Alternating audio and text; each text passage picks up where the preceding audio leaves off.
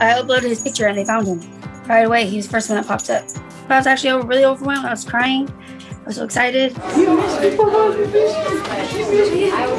I recommend Petco Love Lost because it reunited me with Beast. My daughter was crying. She thought that she wasn't going to see him no more, ever again. I never gave up though. Everywhere I went, I looked for him. Submitted it and it loaded and his first picture was him. And other dogs too, but he was the first one on there. So I called the Front Street Animal Shelter. They made an appointment for us to go pick up Beast. And we brought him home with us the same day. When he was lost, I was scared and worried for him. And when I heard he was at Front Street, I felt relieved. He was able to come home with us now. That's the first thing you should do is go on that website, post your pictures, your lost and found pictures. Then you can find them at Petco Love Lost.